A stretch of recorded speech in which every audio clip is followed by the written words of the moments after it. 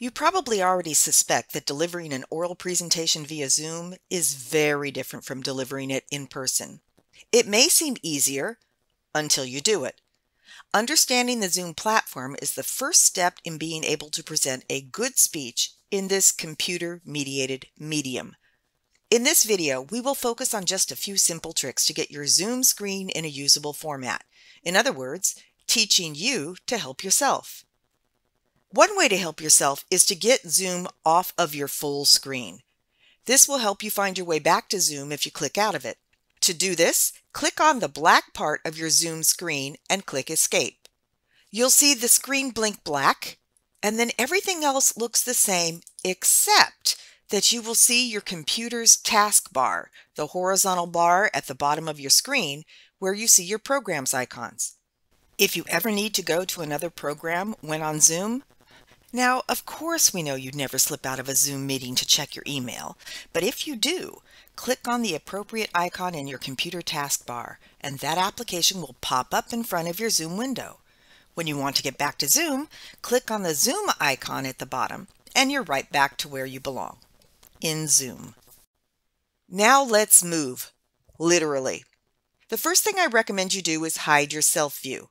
In 2021, Stanford News noted that one reason we get so tired in Zoom meetings is that we see ourselves all the time.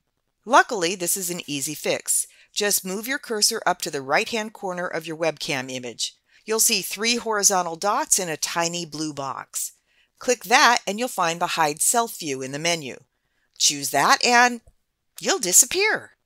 If you want to see yourself again, just go up to the upper right corner of your Zoom window where you will see the viewing options. And look, Show Self View is an option. And you're back. This next moving tip works for Zoom audiences too. When somebody shares a screen, Zoom's default is to stack your audience's webcam images vertically on the right side of your screen. Wouldn't it be nice to be able to move it out of the way? You can do this by placing your cursor on the top black bar of the webcam image, where you see 4 icons. Grab this top bar and move it out of the way. Here's a pro tip. Click what I call the Brady Bunch icon on the right, the one with the 9 squares and a 3x3 formation.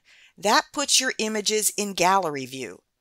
Then move those webcam images right under your webcam. You can resize it so that it fits just across the top of your screen.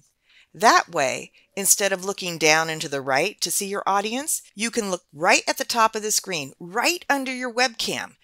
It will drastically improve your eye contact if you have difficulty just talking to your webcam. The last tip I'll give you is another moving one. The same technique you use to move the webcam images around can be used to move your Zoom toolbar around. Just click on a black spot and drag it.